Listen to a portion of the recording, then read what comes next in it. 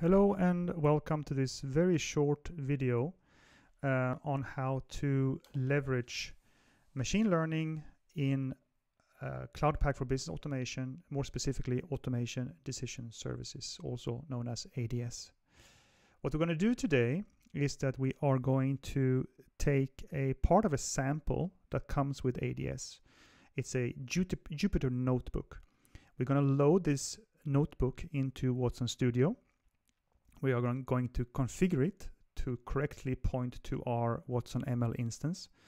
And then we're going to run it to generate a PMML deployment file and upload that into Watson Machine Learning, which we later on can then use to make predictions in ADS.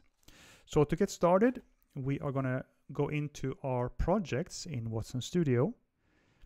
We're going to create a new empty project and we're going to give it a name. The next thing we're going to do is that we are going to we want to upload the Jupyter notebook from our ADS sample. So we are going to create a new asset. We're going to asset tab and create a new asset in Watson Studio. And this will be of the type Jupyter notebook. We're going to do it from a file and we're going to upload the notebook from the ADS sample.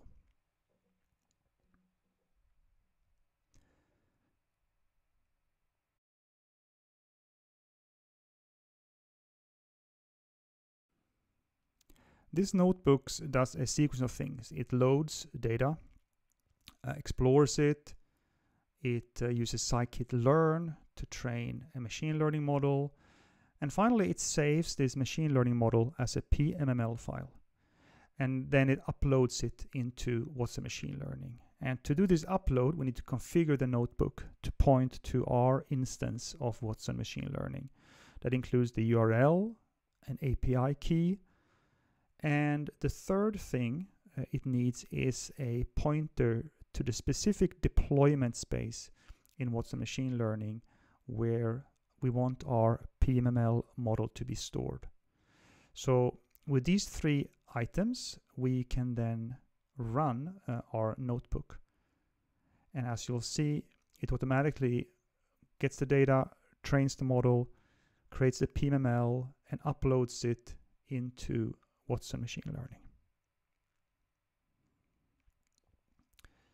And now we can go into our deployment space and verify that the model is correctly stored there.